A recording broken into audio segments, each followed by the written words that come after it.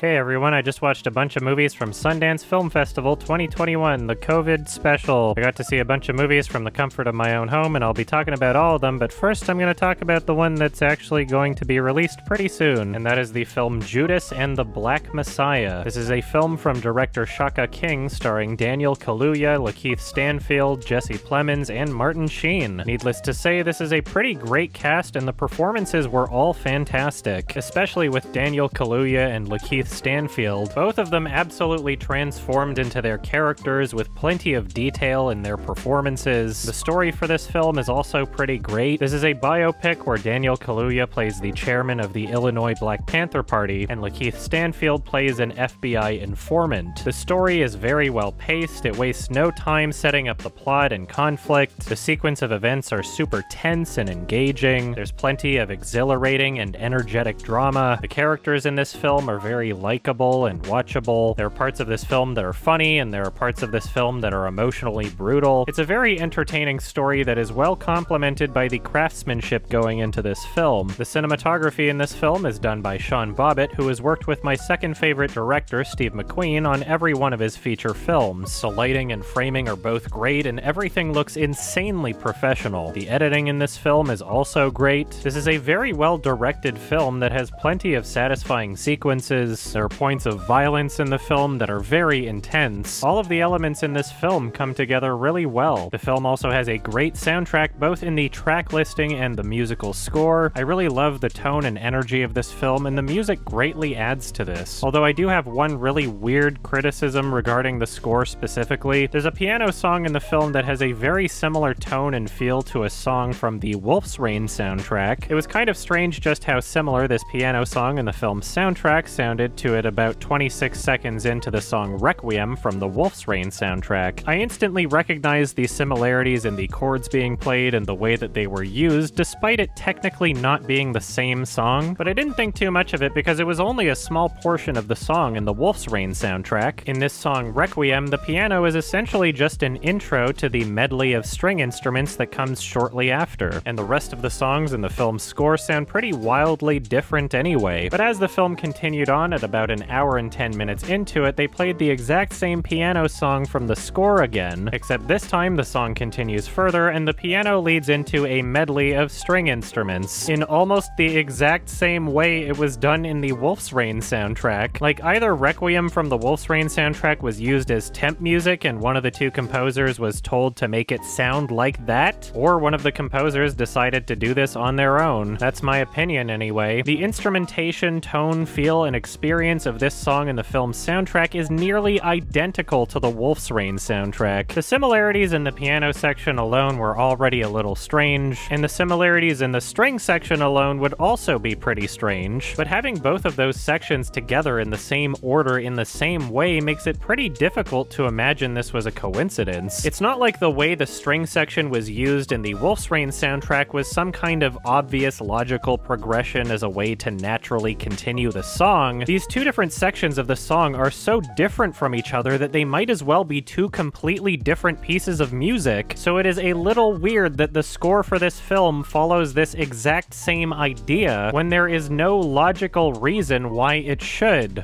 Suspicious. Anyway, aside from that one song, the score sounded pretty great. It was just kind of distracting to be watching this movie and then all of a sudden being forced to think about an anime, and even ignoring how painstakingly obvious the derivative nature of parts of the score in this film are, that doesn't mean that the rest of the film was completely perfect. There are some minor issues I had with some parts feeling goofy or cliched or convenient, but still, this film overall was pretty fantastic. The achievements in this film far outweigh the flaws, and I'll definitely be checking out whatever this director makes next. It was a very entertaining and worthwhile experience that I thoroughly enjoyed, so check this one out when it becomes available on HBO Max February 12th, and I'm giving this one an 8 out of 10.